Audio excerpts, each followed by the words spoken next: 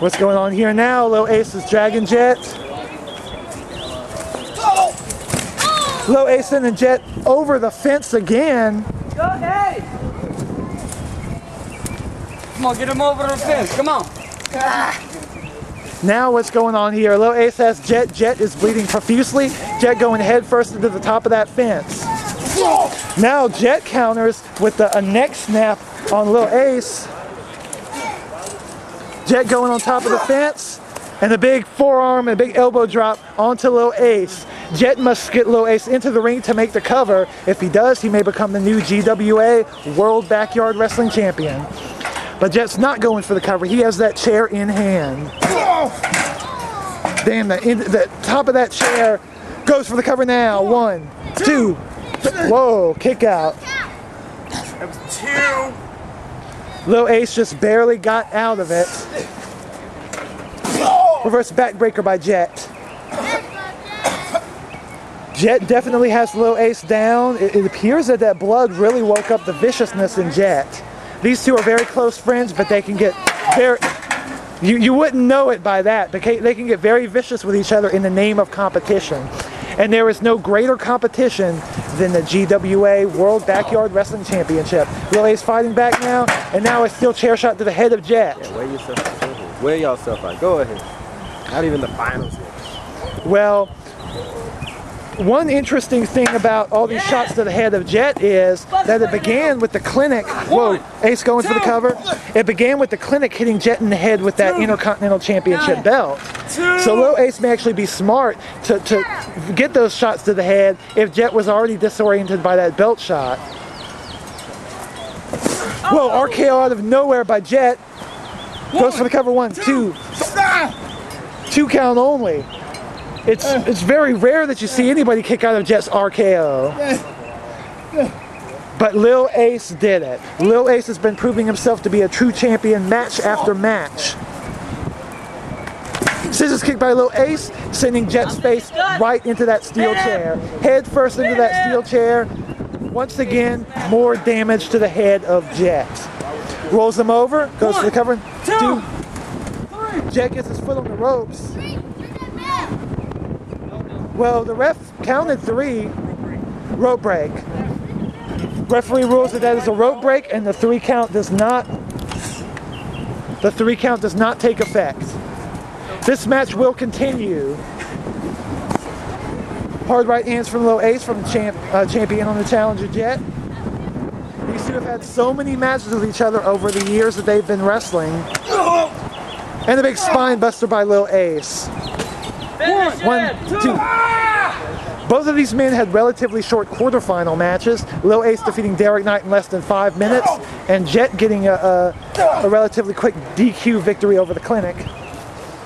So these two do have a lot of energy. Whoa, rolling neck snap, shades of Mr. Perfect Kurt Hennig by Jett. 2.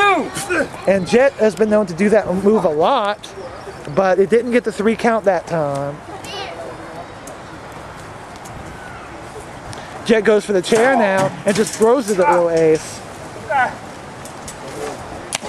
DDT by Jett. Jett is trying to crawl over and make that cover. No, he's not going for the cover. What's going on here? Jett. Whoa, Jett might be looking for another RKO. Jett is definitely... Well, hard to see what happened there. I believe that was another RKO. Goes for the cover. 2. Lil Ace has... Well, it looked like a 3 count, but... Wait, what happened here? Jett is Jett the new champion? But there was a rope break. Wait a minute, GWA Chairman The Law is here to address this. I don't like both of y'all, but I'm the chairman. This belt means a lot to me, and it has to be fair. His foot was on the rope, referee. Restart the match, ring the bell. You didn't see the shit? His foot was on the rope. Fucking serious. His foot was on the rope. That was Well, Jett, three. it looked like Jett was the new champion, but Lil Ace's foot was on the ropes, and GWA chairman, the law. Finish it. Whoa, scissors kick by Lil Ace. Let's recover 1, 2, 3. And now it appears that's it. Call it like I straight down the middle. Here is your winner, and the new, still the GWA World Backyard Wrestling Champion, Lil Ace. Well, that was a very confusing situation, and even got our ring announcer confused. But nonetheless, Lil Ace we're getting word that definitely Lil Ace is still the official GWA World Backyard Wrestling Champion. Jett almost had the title won. However, Lil Ace's foot was on the ropes, and Jett walks away victorious with the championship belt. Now Lil Ace is coming back to the ring. What's going on here? A little stare down. Well, it looks like these two are still great friends despite the vicious match they had with each other. Definitely an Xtreme Massacre classic between these two. And Lil Ace goes to the finals to defend the title against BK. Xtreme Massacre continues next. All right, things are heating up, ladies and gentlemen. As you can see, BK advances, Ace advances. The partners are about to collide against each other to determine who will be the GWA champion by the end of the show. But however, I hope Double X is ready because we have a surprise for him. And let's just say, I feel things getting ready to rain.